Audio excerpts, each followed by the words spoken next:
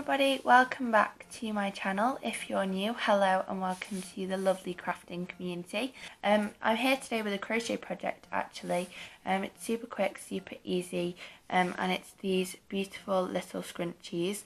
I've seen so many people do these recently and over the last couple of months, and there are so many variations that you can do, so I just thought I'd show you my variation. You can use any yarn for this project actually. I'm using some Flutterby yarn, which is kind of a really soft velvety yarn, but you can use normal, you can use chunky, super chunky, DK.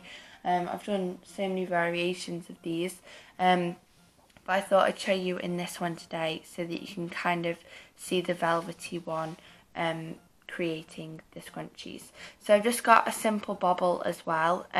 Obviously choose the bobble that works for your hair type, and then a hook and some scissors, and you will need a darning needle as well to sew in your ends. So without further ado, we shall begin. Okay then, so to begin your scrunchie, you're going to make a slip knot, just like how you begin most crochet projects. Insert your hook into your loop and pull through, and now you can introduce your bobble. So we need to attach the yarn to our bobble now, so insert your hook into your bobble, yarn over and pull up a loop, and then you can just work like a double crochet, so yarn over and pull through those two loops, and there your yarn should have attached to your bobble, and now we can get going. So our scrunchie actually consists only of 2 stitches, and they're not even 2 stitches, it's a chain of 3 and a treble crochet, and you're just going to repeat that all the way along. So all you're going to do is 1, 2, 3 chains, and then work a treble crochet. So yarn over into your bobble, yarn over and pull up a loop, yarn over and pull through 2 loops, yarn over and pull through 2 loops.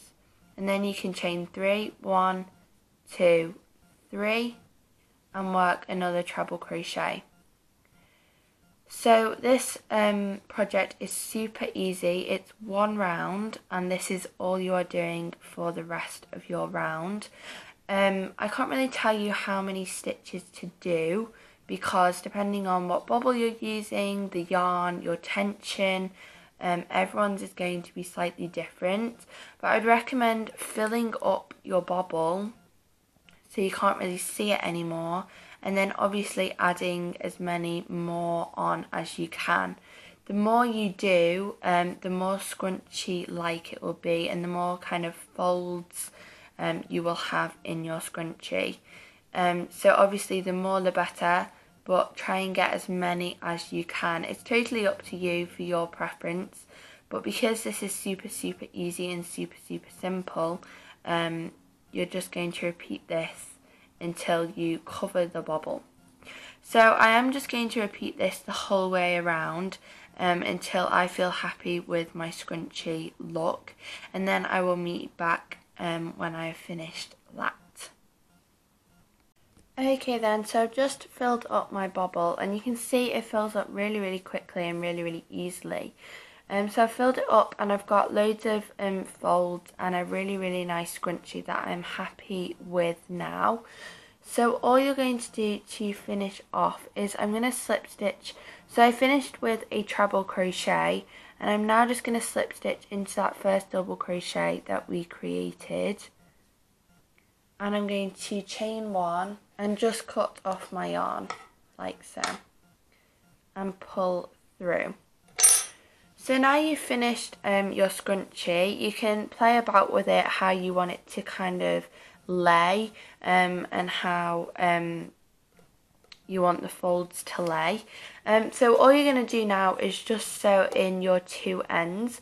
So you just need to be careful with these not to go too tightly so that you bunch up the work, because obviously when you stretch your scrunchie, the ends will and could poke out if you do them a little bit too tightly.